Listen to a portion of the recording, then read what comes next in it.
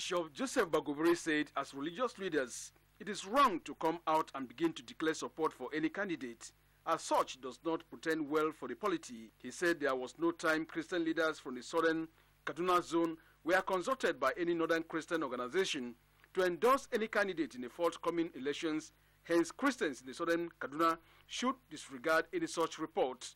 The most publicized endorsement, the APC presidential candidate, by the so-called Northern Christian leaders Eagle Eye, was not done in consultation with us and does not represent the position of Christians in southern Kaduna. The former CAN chairman in Kaduna State called on his people to collect their voter cards to enable them exercise their franchise and urge them to eschew violence. We enjoin all Christians to behave responsibly by ensuring that elections are conducted in peaceful and violent-free atmosphere.